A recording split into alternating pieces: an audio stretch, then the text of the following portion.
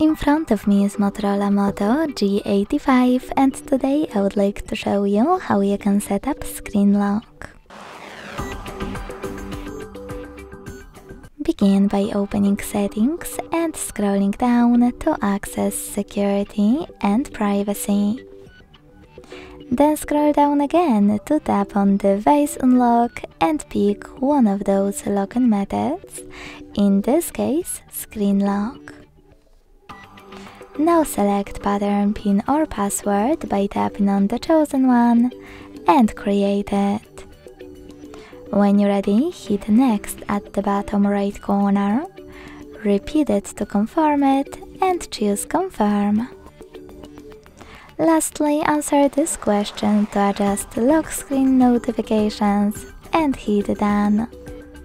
So when I switch off my screen and turn it back on, icons that pattern is now required.